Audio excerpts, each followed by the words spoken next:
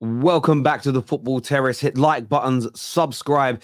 Give us your thoughts and feelings below. Huge fallout in the title race after Manchester City and Arsenal picked up 3 points. And of course, Liverpool capitulating really away at Old Trafford after dominating. We're going to take a look at TalkSport, DR Sport and Sky to hear some of their top opinions and to essentially gauge what you think and feel. As I say, hit the like button. Check out my new channel at the end as well, The Squad. Scan the QR code on the screen. Go and subscribe over there. Let's take a little listen here and start with Simon Jordan and Souness at Talk Sport. And Graham's right, Simon. You look at 11 games 2024, 10 wins, 1 draw, 38 scored, 4 goals conceded. Yeah. No, you would like to think if you go and spend 250 million pounds in the transfer window, that you're going to give yourself an opportunity to improve on last.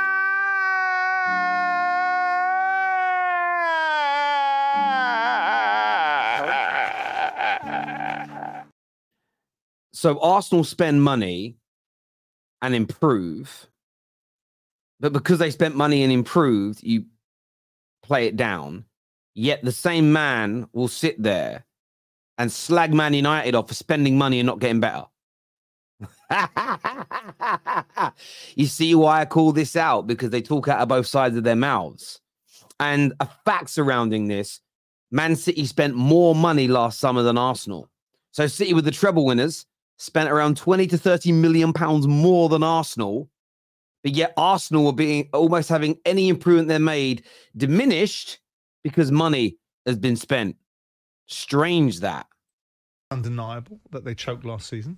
Whether we want to use choked or bottled or fell at the final hurdle or dropped at the last furlong or whatever terminology we want to use, Arsenal snatched defeat from the victory from the jaws, whatever around. You know what I mean? I know where you're going. He's waffling. He's waffling so bad he's getting these expressions and sayings and everything all mixed up. And I think Arsenal are a better side as a result of it. And it's not about how you spend your money, though, Simon. Of course.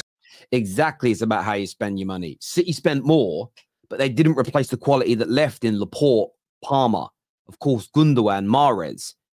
And reason why Liverpool and City have been praised so much in the past 7 or 8 years is how well they've done at building their squad, how excellent they've been with the players they've sold, the players that they've then gone and purchased, as an example, the way they've kind of knitted this all together so impeccably well. Arsenal do it, but it's a reason to beat them over the head with. Strange. Chelsea have spent a fortune. Look at what they've got. Arsenal have spent a lot of money, but look at where they've got to. Of course, and you'd have asked questions about Kai Havertz 6 months ago. People would have been saying, like I'm saying, I have said repeatedly, it looks like a tax write-off, for Christ's sake. How bad you got to be to spend 65 million quid? Now he looks like a player that's scoring a few goals. I would have expected Arsenal to have stayed. I said they'll spend 250 million quid to stay where they are, and they'll do well to stay where they are. And they've spent 250 million quid, and they've improved. So why not just say that? They've invested well, they've improved, fair play to them. Why have you got to make it sound negative? Now, I don't know whether that's because Man City aren't quite the dominant force that they were a year ago, or it's really because Arsenal have been so impressive. I think it's probably a combination of the two, but they can win this league. They can win the league. And do you know what I find really interesting? Some people will go, Terry simping for Arsenal again. Timestamp this, 3 minutes and 40 seconds right now. If you're going to take what Simon Jordan is saying as read and go, actually, I agree, then if you're a Liverpool fan or a City fan agreeing with this, you're diminishing your own history because you've spent lots of money to create these squads that you have. Huge money on salary, huge money on agent fees, huge money on transfer fees, as per most champions in top flight football, period. Equally, though, this whole notion of, well, Arsenal may be only there because one of the top teams has gotten a little bit worse or has fallen off slightly. But by that same logic, you could use that logic against any champion. Say, well, if the previous year's champions had got better or hadn't fallen off, and if you hadn't have spent money to get better and they hadn't fallen off in conjunction, you may not have been champions. Chelsea's team that won under Jose Mourinho first year, if Arsenal's Invincibles had got even better, and Chelsea hadn't spent loads of money, they may not have won the league. That is a fair point. But if you apply that to everybody, you're diminishing all champions ever, barring the first champions that ever made it. So it's an absolute nonsense take when you boil it down. when you boil it right down. And look, the only reason that I defend Arsenal in these circumstances is because when you take their logic and apply it across football, it diminishes your own club's past. Who the hell would do that? I think Liverpool have probably got more goals, more players they can bring off the bench to maybe try and win a game. But we know Liverpool are more chaotic. The other two, I would say, Manchester City definitely have more control. So do Arsenal. And that's just let Liverpool down a little bit today. The fact that they are a little bit more chaotic has just allowed Manchester United to get back into the game and Liverpool to... I don't think Liverpool were chaotic. They fell into Man United's trap and were being chaotic and being emotional as opposed to sticking to their game plan. And we saw that a little bit last season towards the end of the campaign from Arsenal. Almost a little bit of immaturity, which Klopp has got to try and stamp out very, very quickly.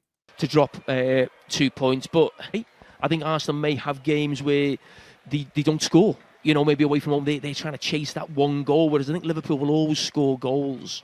And Manchester City... That's a strange take. Arsenal have scored 3 more goals in the league this year than Liverpool. So I'm not too sure where he's getting this Arsenal might struggle to score. I mean, in fact, Arsenal have scored more goals than anybody in the league this year. Conceded less, scored more. Strange. And Manchester City. I think for Liverpool to win the league, and I've always believed this, I think they need the two of them to play each other in the Champions League semi-final. I think they both need to get through because I know psychologically, physically, what it's like playing an English team at that sort of... We played Chelsea a lot in those games in the semi-final. It takes a lot out of you.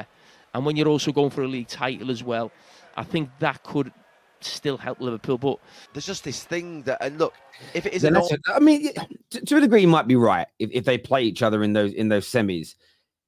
But at the same time... playing each other, playing Real Madrid or playing Bayern Munich, they're all going to be really tough games, irrespective of what goes on. I think that's clutching a little bit there. I really do. Normal season where all the sort of, if you like, front runners drop points, then great, it'd be great for us. But you just have this thing about City where you think that they could go perfect and that every point, all the points drop by teams like Liverpool. Does anybody think City are going to go perfect? Like, genuine question. Do you think City are now the bookmakers' favourites again? The Opta have made them 40% chance of winning it. Liverpool 31%. Arsenal were still third favourites with the bookmakers and with all the statisticians, Opta, etc., due to their run being harder. And I agree. I'm still marginally favouring Liverpool because they are a point ahead of Manchester City, but I still make Arsenal third favourites from this particular point, due to who they have to play and where they have to go. But do you guys agree? Or Arsenal not having that 3-point cushion, Arsenal not just getting that goal on that Trossard counter-attack at sort of the Etihad last week, whenever it was. Just things like that. I always think that if you're going to win a title and you're going to shift a mountain of a team like City, you've got to do something. Like, if Liverpool score late on here, I nearly said it with 5 minutes to go, that on your way into a title, you need to win one of these. You know what I mean? It might be a different time. It might be in a couple of weeks that game comes for Liverpool. So I'm not saying they're out of the title race today, but just when Arsenal didn't get that goal at City. City didn't score in that game against Arsenal as well, right? And they were at home. And Liverpool didn't get that goal late on, having equalised here. Because of City's perfection and City's way, you just get the feeling that you might be looking back at the end of the season and thinking, well, because of the high standard, that this is where it could be lost. There's an element of truth to that. That's why City are a lot of people's favourites still. But where do you sit on this argument? I would love to know in the comment section. Up next, a clip from DR Sports, and I really want to get your opinions on this. Have you heard Arsenal fans saying this? Let me know.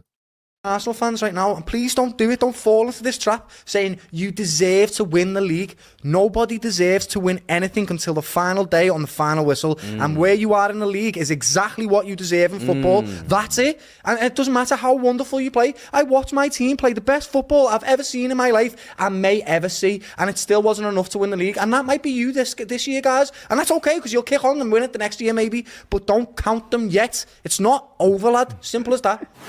Listen, I had a great clip there from DR Sport. Love the channel and everything that they are doing over there. And I don't actually disagree with what he said in terms of where you finish is pretty much where you deserve to be. We've had these years where United have come second. Everybody said it's a false second. I disagree.